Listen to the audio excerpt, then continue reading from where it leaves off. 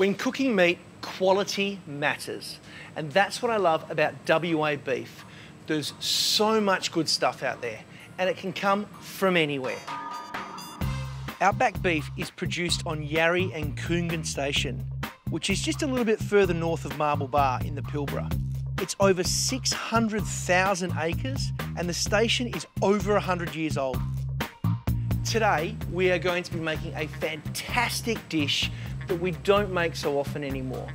A beef Bolar blade pot roast, caveman style.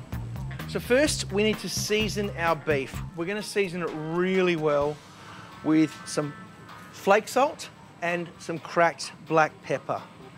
Pepper and beef go really well together. Who doesn't like pepper steak? Okay, turn it over and we'll repeat the process.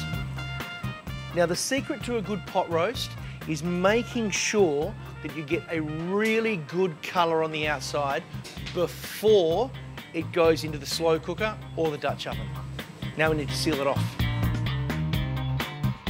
What I love about rangeland beef is the depth of flavour that comes from the cattle grazing on rangeland legumes, grasses in rich, ancient soil.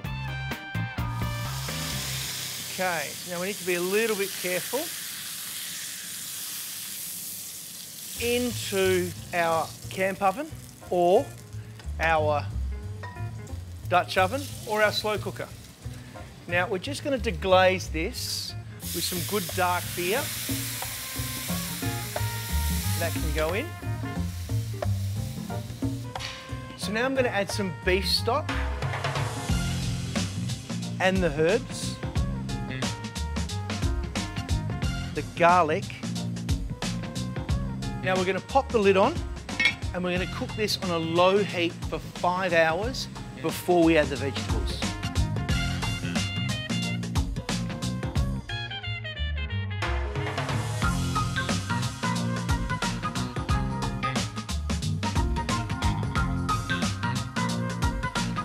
Time to add the veggies.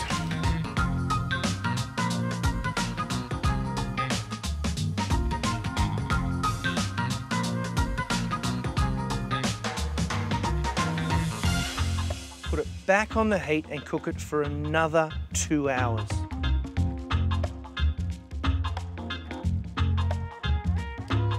I've read a book, I've tidied up the garden, and I've washed the dishes. Now it's time to serve this bad boy. We need to take the beef and the vegetables out of the liquor because we're going to thicken up this gravy. Now be careful, it might fall apart. Now we're going to make a little slurry with some leftover beef stock and some flour. Stir this through.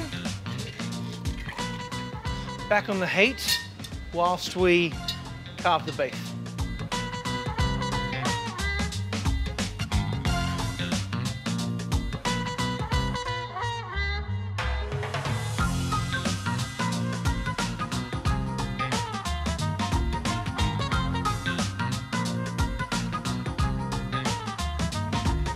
Simple cooking, what more do you need?